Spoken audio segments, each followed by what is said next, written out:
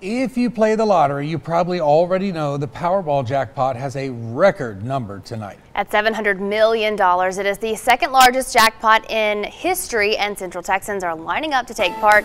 Channel 6 News reporter Kurtis Quillin is live for us in Hewitt. Kurtis, have you bought your ticket? I have bought my tickets, Leslie. I've got 5 in my wallet and 2 more that I bought the other night sitting on my dining room table at the house.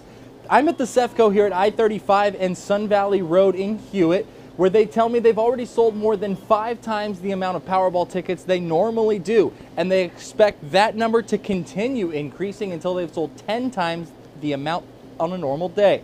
Now, just how much money is $700 million? Well, if you stacked it up, it would tower over not only the Statue of Liberty and the Washington Monument, but also the Empire State Building. And it would even stretch from our nation's capital past Baltimore, Maryland, going for almost 50 miles. Now, the only lottery payout larger than this one was the Powerball in January of 2016, which paid $1.6 billion, that's with a B, among 3 winners. Tonight's drawing is attracting people who don't normally play the lottery and who want to shoot their shot at $700 million.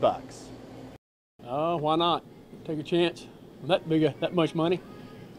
I just, here and there, very little. And so I just seen it was a lot of money. I figured I'd try to get some. So as millions of Americans line up to get their Powerball ticket, and many are going in and out of the door getting theirs here in Hewitt, Doug and Leslie, I ask you this. Have you gotten your tickets yet, or are you leaving the winnings to me? That's none of your business, Kurtis, because if I win, you're not going to know, my friend. Though I will say we're going to have the results tonight we'll at figure 6 it out. Or at 10 o'clock. So you tune in for that. We'll be right back right after this.